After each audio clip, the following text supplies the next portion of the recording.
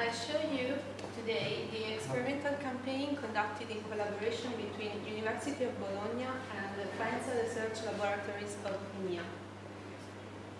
Okay, this is what we will see today.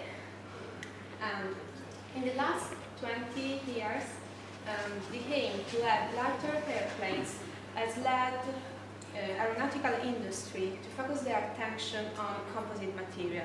Composite material gives the opportunity to create integrated structures with less joints that could result in theoretical weight reduction and also in a reduction in maintenance. And they have very good static and mechanical characteristics. But on the other hand, when you put composite materials in the real operating life, there are many factors that could influence their characteristics and also result that in a very unpredictable behavior of this kind of material. So, aeronautical industry has found out as a solution the application of a higher safety factor rather than of metallic structures, and also the application of no-grow concept. No-grow concept say that if you had a composite structure, there has not to be a new damage initiation, and if you have already a damage in your structure, it has not to propagate. So, with this kind of solutions, there is not a full exploitation of this material potential. Damage tolerance design says that if you had a metallic structure, you can see your damage and you can monitor it with an inspection plan until it reaches the critical damage sites, because the reduction of residual strength is very slow. But if you had a composite material, there could be many factors that could result in a sudden reduction in residual strength that could result in a catastrophic failure. And these kind of factors could be temperature or aging or impacts that maybe are the most effective and most evident factors.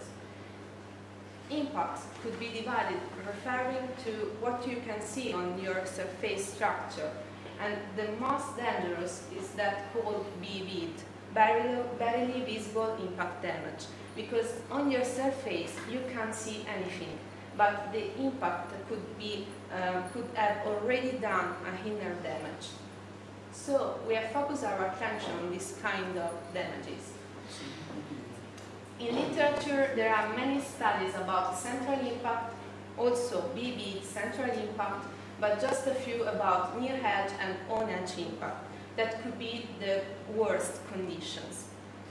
This is because before 2003, the attention to this kind of problem was quite low, but it raised after the Space Shuttle Columbia disaster. In fact, during the launch of this Space Shuttle, a piece of foam just struck against the left wing of the Space Shuttle, resulting in through the thickness crack in the thermal protection panel that was a carbon-carbon panel, and that resulted in the explosion during the re-entry in the Earth atmosphere.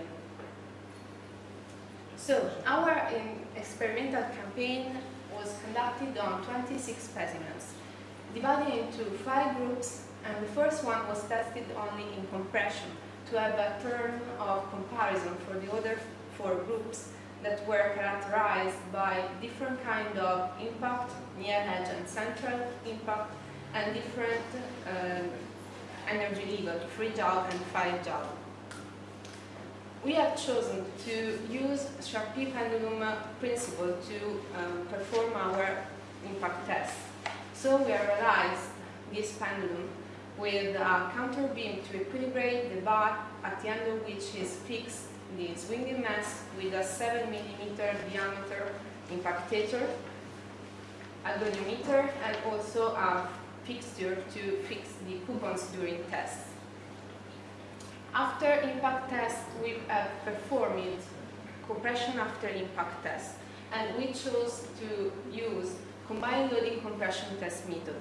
because this kind of fixture has some advantages compared to other kind of compression test method. And compression after impact was performed to evaluate the variation of compressive residual strength. We have filmed every single impact test with a camera to be able to evaluate the real angle of release and the real rebound angle of the mass, to be able to calculate actual energy, residual energy, and also the energy absorbed by the coupons. So these are the results about energy. And after impact test, we have done visual inspection, and here there are some examples, but as you can see, there are not so many differences between a 3 joule or a 5 joule impact, but differences are very high when you look at compression results. The first table is about not impacted coupons, and as you can see, the compressive residual strength is higher and the data scatter is lower compared to that of impacted coupons.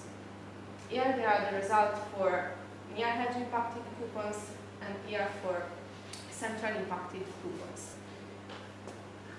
Okay, we have also tested one not impacted coupon with strain gauges, one unidirectional and one bidirectional strain gauge in configuration back-to-back, to be able to evaluate the percent bending during the compression test and to exclude the buckling problem. And also we were able to calculate the Young modulus of that laminate. Here there is a synthesis of our result, but if you focus your attention on the second table, especially on group B and group D, there is a variation in compressive residual strength, but it is around 10%, and it seems not to be dependent on the location of impact.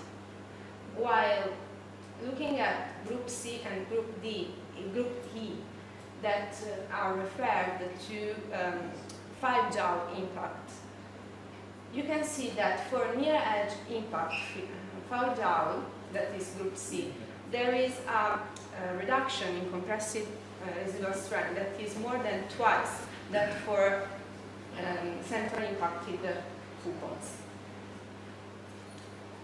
So we have found out that with a low energy impact, we can have a reduction of compression characteristic of a composite structure.